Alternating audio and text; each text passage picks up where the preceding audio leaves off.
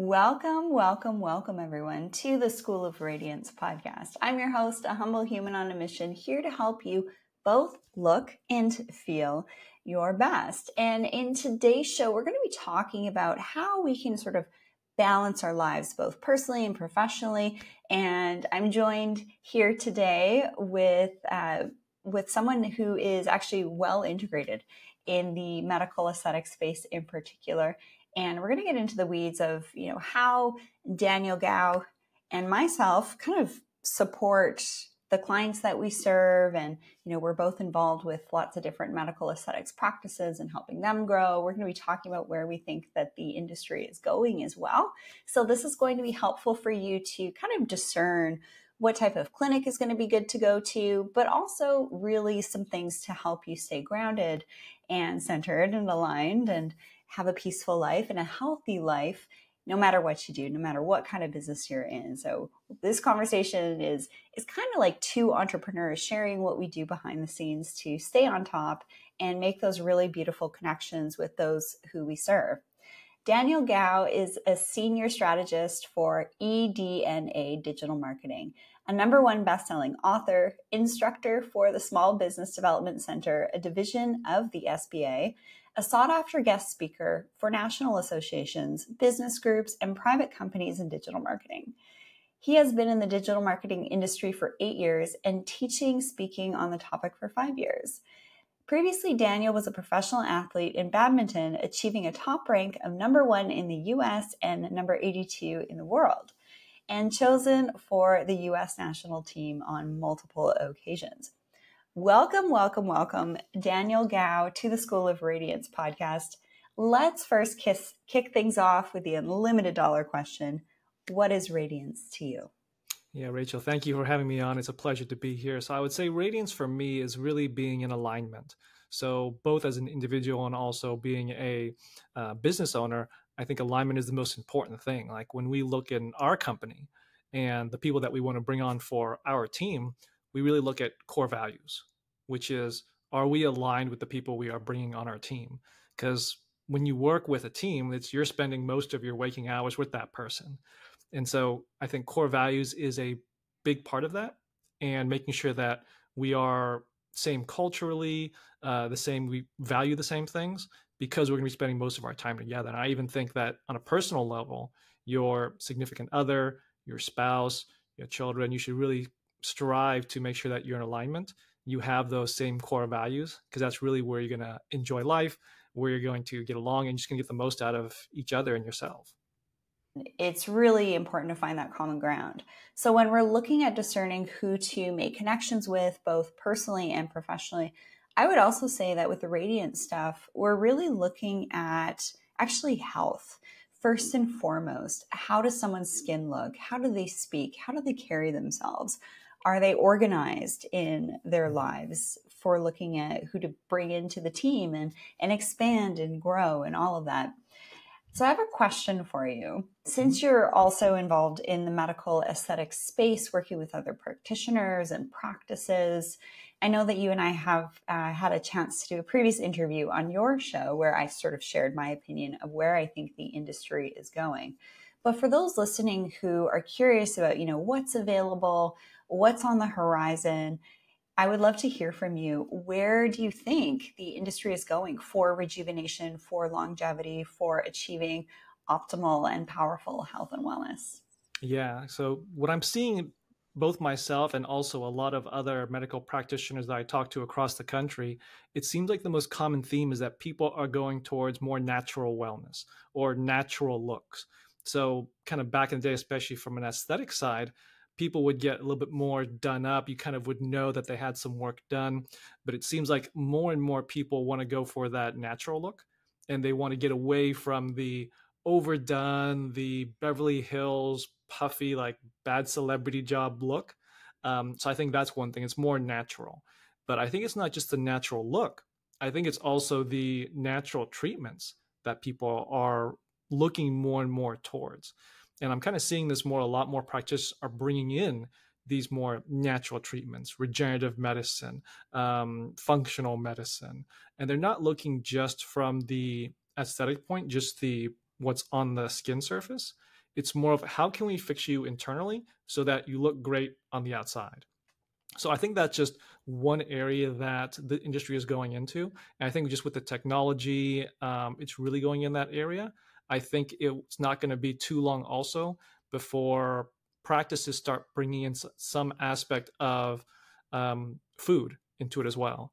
So because I'm from what I've seen, what I've researched, there's a lot more people talking about the benefits of food and making sure that what you're eating and what you're not eating is really going to help you overall from wellness. And from that wellness, it's going to help you from an aesthetic side as well. So I think more natural, more regenerative medicine, more functional medicine, and even I think food is going to start playing a bigger and bigger role when people go in to get some type of aesthetic procedure or something aesthetically done.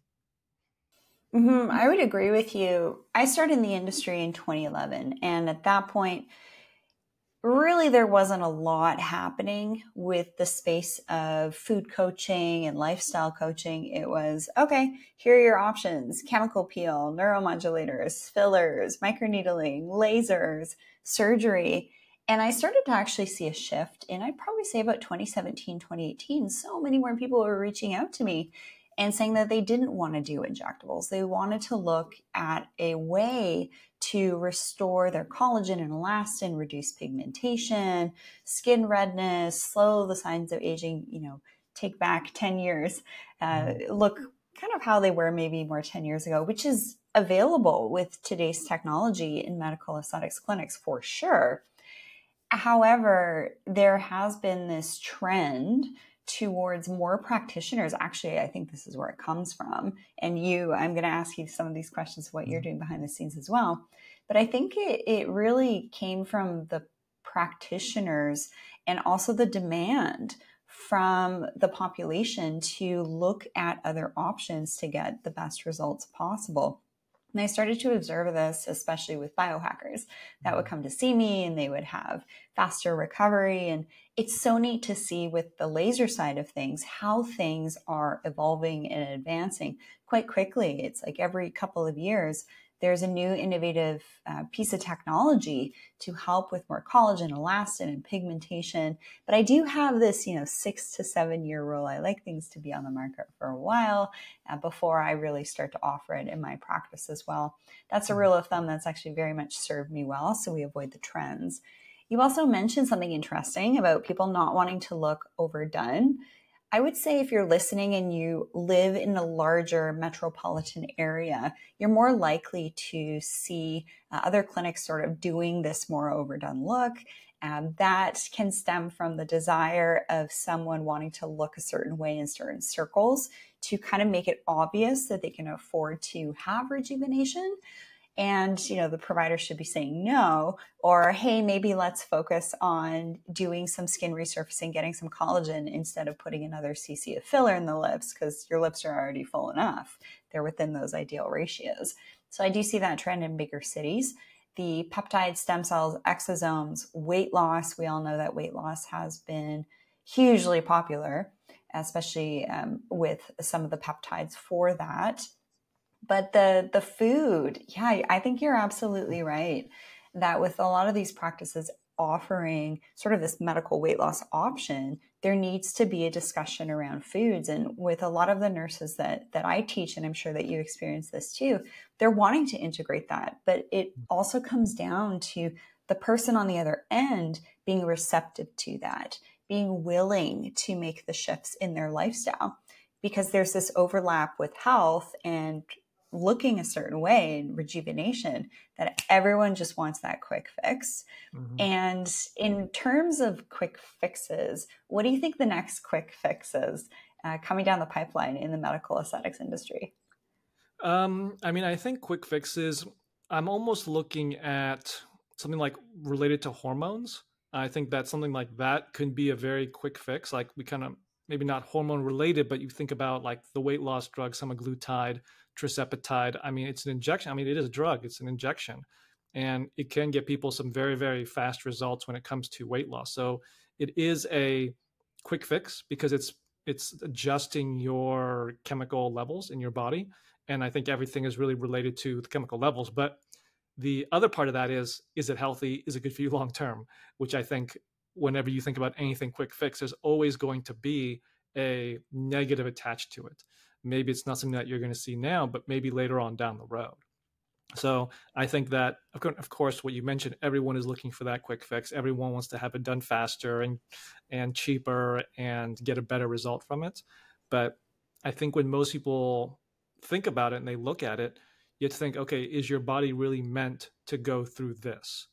And I think that's kind of the biggest thing of why people are going back to being more natural looking and looking at health more holistically, because it's not oh, how do I take this shot to lose weight? How do I take this medicine to fix my problem? And I think that a big part of it is because the drug industry has become very heavily monetized, or their incentive to be very monetized. So your health is not in their best interest. They'll get you result, long-term result, they're not too worried about. They can make money out of it. So I think it's really up to the individual to take that responsibility and also kind of take their power back in their own hands. Is that if they want to live a long, healthy life, then I think they need to think, okay, I need to do this long term. So because if I do this long term, I do it more natural, then I'm going to have a better quality of life. And I think that's really what I think your listeners should really be focusing on, is good quality of life, and doing it in a way where you can have the long-term benefits, but you're not looking just for that quick fix. So I think that's kind of one thing that they should really be looking at. Mm-hmm, mm-hmm. Yeah, and there's this whole, other rabbit hole of practitioners that are really well suited to give the nutrition side of things through certifications, through going to conferences, through walking the walk and talking the talk themselves as well. There's also various tests that are available. And, some of these courses are better than others. So Daniel and I do have some insights on that. But I'm curious for you personally, because you and I are both really into caring for ourselves, running businesses, and really making sure we're surrounding ourselves with those other individuals that have shared values, good boundaries, are great people to work with. This totally translates into your personal life too, by the way. But a lot of you listening, you have a job, you do something to make money. It's important to surround yourself with people who are, I would say, like-minded. And then obviously in my membership, I teach some strategies of how to navigate and negotiate with people that you will encounter that don't have those shared values, but still do it in a beautiful and graceful way where, everyone gets their needs met. So I'm curious to hear from you. You have this background of being an athlete. Now you're an entrepreneur. What do you personally do to stay on point in your life so that you still maintain your physical form while also, ensuring that your profit and losses, you're looking at all of that, you're running a successful business? How do you like to stay on point in your life? Yeah, I think my background has given me a lot of a head start on that, being that athlete. And being an athlete, you're always focused about your health. You're always focused on optimizing your health so you can perform at the highest levels. And I think it's no different being a business owner, is that you need to perform at the highest levels all the time. Yeah, you're going to have your bad days, but most days you're going to have to be at that top level. And if you're not focusing on your health, both physical and mental, emotional, then that's going to suffer. So kind of things that I do is that I want to make sure that health is the very first thing I focus on, because without health, you're not going to have anything else. You can be the richest person in the world. If you don't have the health, it doesn't really matter. So that's why I'm looking at health as being that number one thing that I have to focus on. And so from there, it just comes down to I start looking around for people who I believe have the answer. Now that could be through a referral, someone I'm talking to and they're really into health. So I ask them, hey, who have you listened to? Who have you learned from? And I get a name and I start reading their material.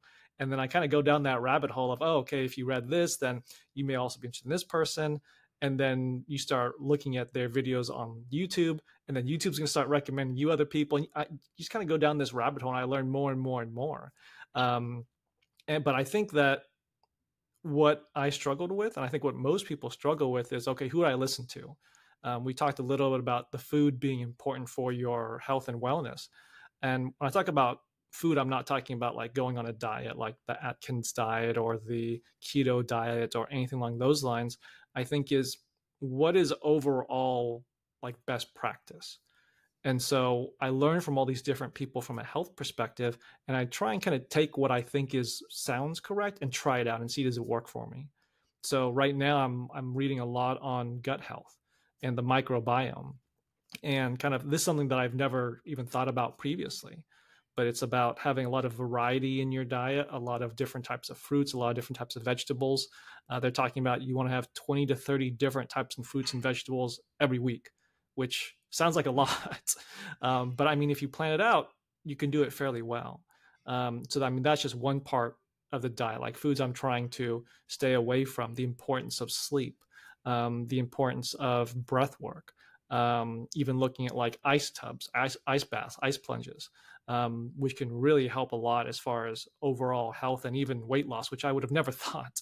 But I just kind of go down this rabbit hole. I learn from different people. I take what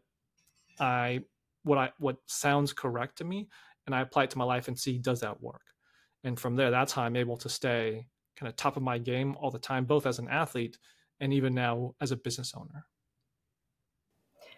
For everybody tuning in here, when we're talking about body composition, and especially in the rejuvenation space, I heard when I was getting some more of my credits for my specialty certification last year, that body contouring makes up only about 8% or less in a medical aesthetics setting, which is really interesting. So the body contouring with cryolipolysis, basically using cold to tell fat cells to undergo a process called apoptosis. We can do some sculpting to the body with different technologies, either using hot or cold. So when you said cold plunging and cold therapy being used, I notice weight loss when I'm actually doing more cold therapy as well. Horseback riders that ride in cold temperatures, they tend to have less saddlebags, no pun intended. So it's funny when we start to do some of these things or notice, oh, this individual in this lifestyle is noticing these kind of results, what's going on there. That's actually where some of the medical aesthetics technology gets derived from. It's kind of been looked at for a couple of decades, and then a product or a device is brought to market. So kind of interesting. The rabbit hole situation, this is a real thing. And for those of you listening, I'm sure you've experienced this. And just a little tip here, when you're going down a rabbit hole, what I want you to do is dip in and dip out. That's why tuning into the School of Radiance podcast is so helpful, because I'm going to give it to you straight, talking about trends, where things are going, so that you don't get overwhelmed and too extreme into anything in the health stuff. Because that can tend to happen when people first start biohacking and optimizing their health. They get like really extreme and really strict, and it can actually impact things personally and professionally. I've seen this play out many times. It really is about putting your oxygen mask on first. That's really important. So in the aspect of self-care, no one's going to do this for you and hold your hand and walk you through it. Like, you have to make those choices every day to avoid canola oil, drink 2-3 liters of water a day. Make sure you're getting your body weight in grams of protein a day. Looking at supplementation to get the active enzymes and nutrients and adaptogens from your grains and fruits. I actually follow a little bit more of a carnivore diet, and that's made a huge difference for me in regards to energy and body composition. So don't you think that's interesting that from the body composition side of things in med spas, it's less than 8% of the revenue of clinics? Yeah, I find it to be very, very surprising, because you think with an aesthetic practice that the body would be the number one thing. I mean, aside from face, but I mean, it is surprising. I would have thought body would have been a lot higher in comparison, but I mean, the numbers don't lie. So, and I think that kind of goes into a little bit more of telling of maybe what people are really looking for. But I think with especially semaglutide that's come on the market very recently, I mean, the demand for semaglutide has gone through the roof. So it could just be people were looking for more of a cost-friendly alternative. And maybe they were looking at body contouring as, oh, maybe that's like the richer person's option, but not for me, the average person. But with semaglutide, now that's more in reach. And I think also the aesthetic practices are tapping more into almost like the diet market, with semaglutide, because if people are looking at, hey, I want to lose weight, they wouldn't look at body contouring as the first option. They probably look at a diet as the first option. And I think semaglutide is almost parallel to diet, where it's, hey, I can take this shot, it's going to cost me a couple $100, and then I can lose a bunch of weight, and I don't have to work out or eat healthy. So I think it's almost a little bit more of the weight loss side. So, but I'd be interested to see just how much the percentage wise that weight loss and semaglutide is starting to become in a lot of aesthetic practices. Yeah, I actually think it's going to overshadow the body contouring technologies out there. And yeah, there's some great body contouring tech using hot or cold to basically tell fat cells to die. Some are better than others. Some are very much practitioner dependent, which does have some inherent issues in and of itself. Because something very real in the medical aesthetics industry is the era of the lazy laser technician. And there's actually a piece of tech that's just come out on the market that kind of uses like GPS to make sure that the pulses of energy are evenly scattered and placed on the area that's being targeted for more collagen, for reds and for browns. So we're kind of seeing this become taken out of the equation a little bit, which is really interesting. I definitely think that where things are going, I'm in alignment with you with the nutrition, with the weight loss press that's been happening over the last year or two. But I think in general, people are just wanting to look and feel their best. They just don't know what those options are. And I know because, Daniel, you and I both work with so many different practices and clinicians. What really is something that an individual who's seeking rejuvenation really want to be looking for? Obviously, in my one-on-one sessions, I get insights into what those skin goals are, and then mention where to go and what to do. But I'm just really curious, in your opinion, Daniel, working with a number of practices as well, what really makes some practices stand out, in your opinion? Yeah, I think that what makes some practices really stand out, one obviously is experience. I think that's kind of a no-brainer. But I think that the other one is really going to be how they look at what they do. So let me explain that a little bit more.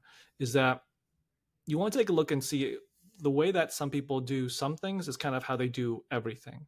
So if you're seeing that, if the office is a little bit dirty when you get in there, if you see that they're maybe not so on point, they're maybe not as detailed, maybe there's not so much life in when they talk, maybe if you look them up online, there's just not much there, that's indicative of, hey, if this is what they're doing for their own business, for themselves, for their name, if they're not so detailed, if they're not so into it or not really looking at it, how detailed are they going to be with you? How excited are they going to be about getting you a result when in their own lives, their own business, it looks like it's not really being taken care of? So I think taking a look and seeing what are the small things that they are doing or not doing is going to be a bit telling on what they're going to do on the important things. So particularly if any of your listeners are looking for that medical practitioner, I think kind of taking a quick look at them online, seeing what they look like from an online perspective, and even going and talking to them, like going into their office and talking with them. I mean, almost everyone offers some type of free consultation. The ones that charge, I would actually say that they're probably a little bit more advanced because they know the value of their time. So if anything, if someone is going to ask me for, hey, I need a credit card to hold your appointment, or hey, there's like a $20 booking fee just to see the doctor, I actually think that's a good thing. Because if the doctor is doing that, then they've been in business a long time. People want to see them. They're very busy. And so if everyone wants to see them, they're probably doing good work. So that's just a couple things that I would look at when you're trying to figure out, is this the right person for me or not? And I think even when you talk with them, kind of get an idea of what are they really passionate about? Like if they are really passionate about health, and they spend time on their ongoing education outside of just the regular medical education, but hey, is this something that they'd like to read up on and learn about in their free time? Then I think that's also going to be very telling, because they're going to be on the edge of what is the latest, what is the greatest, and letting you know that as well and getting you the best results. Yeah, absolutely. The personality match here is so key. So say, for example, you're in a busy metropolitan area, big city, there's going to be different pockets where the culture is a bit different. And one thing about culture that I think is worthwhile is talking about is medical tourism. I actually have had two clients of mine have facelifts outside of the country. One was in Korea and the other was in Mexico. And the lady who had a Korean facelift, she ended up looking Korean afterwards. And she's a Caucasian woman, so something to consider there. Yeah. And then also with the lady who had a facelift in Mexico, she actually had sutures remaining that I had to remove on her that were left in. So not a fan of the medical tourism. So staying local as much as you can if you need to have that follow-up, I think is really wise. And having that culturally appropriate rejuvenation. But when practitioners start to show up online, it's basically like you are getting a snapshot as to like an interview with them. You're kind of interviewing them in a way online, how they show up, how they speak, how they present, what are some of their values, what are some of their interests. And I know for myself, when I started to integrate the biohacking, the longevity, the health side of things, because I just saw it providing those that did that had better outcomes, then it was almost like this value add that I was able to bring to the table in how I provide care as well, which was neat. And obviously charging the fee is super important. And I love what you said about look up practitioners. I mean, this relates to absolutely everything, like your lawyer, who you're going to pay to have some type of service done. Check them out online. Are they showing up? How do they speak? What's their personality like? Do you get a good sense of them? And I actually encourage everyone to take this into when you're getting information for the health side of things, for the longevity side of things. Are you listening? And is there sort of like a peaceful nature to it? Or is it really intense and keeping you in that high beta state too? These are all things to consider. What are their eyes doing? Are their eyes darting everywhere, this way, that way? That's where NLP kind of comes in to discern if someone's going to be good to work with or even have in your life in general. So I'm curious, Daniel, if you have any sort of remarks to add that's popping up from what I just mentioned.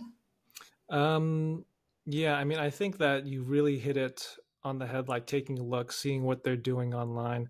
And I think the biggest thing is kind of how you do anything is how you do everything. And I think that equally applies to the people that you are looking up. And kind of, as I mentioned before, if you're seeing kind of small little things that just don't seem right, I think that's going to be very indicative of how they're going to look at this from a long-term perspective. So, and again, like when it comes to, I guess, pricing, like you kind of mentioned the medical tourism. I know a lot of people look at this from a cost perspective, and nothing against that, but particularly when it comes to aesthetics, one thing that I see happen quite often is that people try and go the cheap route and they put more emphasis on cost than quality. And what often happens is that they go the cheap route, they go to a provider that is not as experienced, that's not as good, and is cheaper because they're not as experienced. And then that provider messes up or makes a mistake. Then they have to go back to the experienced person, pay their regular fee, or actually pay more because they have to undo the damage that was done and then get it done properly, whereas they should have just got it done right the first time. And they end up spending more money, more time, and there's just more pain they go through. So, I mean, when it comes to your health and your looks, it's not something that you should go cheap on. Like there's a few things that, yes, you can go cheap on, but I think when it comes to your health, that's the thing you do not go cheap on. That's the thing. If you're going to spend, you spend on your health and you don't try and go cheap there. Oh, yes. The social media side of things of, clinics doctoring their photos or saying this is from one procedure, but it's also from multiple. My best before and after photos have been with working with clients over 1 to 2 years where we've been able to do the skincare, maybe some injectables, some laser, maybe they had upper eyelid surgery, and they're starting to integrate this healthy living also to the mix. So it's not going to be a quick fix. It's going to be, give yourself really 1 to 2 years for those really noticeable, lasting changes, especially from the skin quality with collagen and elastin, skin tone and texture improvement. It takes time. And the cheap route is like that magic bullet, that magic cream, that new product or technology that's just come on the market. Cost over quality is huge. I know we're seeing a lot in the turkey space of these very transformative, remarkable before and afters. And I'm actually looking at some of the surgical procedures. And because I come from oculoplastics with eyelid surgery and brow lifts, I'm seeing some really strange things that are being done that typically wouldn't be done in a professional setting here in North America. So there's also this concept of, what do you want to address? Do you want to address the upper eyelids or lower eye bags? That's going to be an oculoplastic surgeon. Are you looking to do a facelift? That's going to be a plastic surgeon who specializes in facelifts. Are you looking for breast augmentation? Go to a plastic surgeon that specializes in that. If you're looking for liposuction or a tummy tuck or body contouring, looking for practitioners that really that is their niche and that's what they focus on, as opposed to sort of like the jack of all trades that are out there as well. I know you know that, Yeah. Daniel. Yeah. Oh, yeah, definitely. I mean, kind of going back to you don't want to go cheap on your health. I mean, you really want to get quality first. And that quality, kind of to your point, it could be here in the US, it could be in Turkey, it could be in Korea, it could be in Mexico. But I mean, I think the biggest thing to focus on is who is the best person for the job. Now, I'm not opposed to traveling if they really are the best, but I'm not looking at, oh, this person in the US is the best. There's someone that's okay in Mexico and they're a third of the price, then I'm not going to go to the Mexico person. But if someone in the US is just as good as someone in Mexico and the Mexico one is a third of the price, okay, that's fine then. But you're focusing on quality first. I think that's what everyone needs to focus on when it comes to their health and their looks. Look and see who is the best person to do this for you. Mm-hmm. And even language. So this one client that went overseas to the Orient, she tried to do some follow-up and the staff were different. They didn't speak the language. Mm-hmm. So these are all kind of like interesting behind the scenes things that you might not have thought about tuning into the show here that happen in the medical aesthetic space in the process and evolution of clinics, of clinicians. Really, there are going to be those out there who are doing their best to stay at the top of their game. And then there's also those who are, they know everything. They might be a cowboy. They're always doing the new things. There's so many different categories and buckets of different types of practitioners based on the way that they operate that I just kind of mentioned there. So look for someone who provides those consistent results, shows up consistently online. Like Daniel, you mentioned, and I know you also help practitioners learning how to show up online too, which is great. Rising tide lifts all boats. And it's always good to see, colleagues in the space, what we're seeing, where we see the industry going. And for you to kind of get that behind the scenes look into these things as well, I'm sure is interesting for you listening. So Daniel, thank you so much for being here on the School of Radiance podcast. Where can people learn more about you? Yeah, they can look me up on our website, which is www.edna, EDNA, digitalmarketing.com. Perfect. And be sure to check out the interview because you initially had reached out to me to interview me on where I think the industry is going. Where can people check out that interview as well? Yeah, they can actually see on the website as well. It's just in the podcast section, and they can see the interview that we did together. Yeah, that was a fun one. You asked some great questions, and I always love to be asked about the behind the scenes things and just continue to grow and elevate the medical aesthetics industry. It's an incredible industry to be a part of as a practitioner myself. But boy, when you think you know everything, you know nothing. There's always new things coming out on the market. We touched on the weight loss side of things. That's been huge over the last year and a half. I wish I bought some stocks in that particular product, and I'm sure you did too, right? Oh, yeah. Yeah. All right. Well, thank you so much, everyone, for tuning in. Be sure to check out the show notes of this episode to, check out that podcast that Daniel and I had, and I reached out to him as well. And feel free to head on over to theschoolofradiance.com for all your skincare, booking your one-on-one with me while I still do them online with my availability, tutorials, and also the membership. And I hope you all have a beautiful, high vibe, radiant rest of your day. And now you're just a little bit wiser about the inside scoop and where things are going in the medical aesthetics industry. Thank you so much, Daniel Gouw, for being here on the show. And I look forward to connecting with you all very soon, right here on the School of Radiance podcast.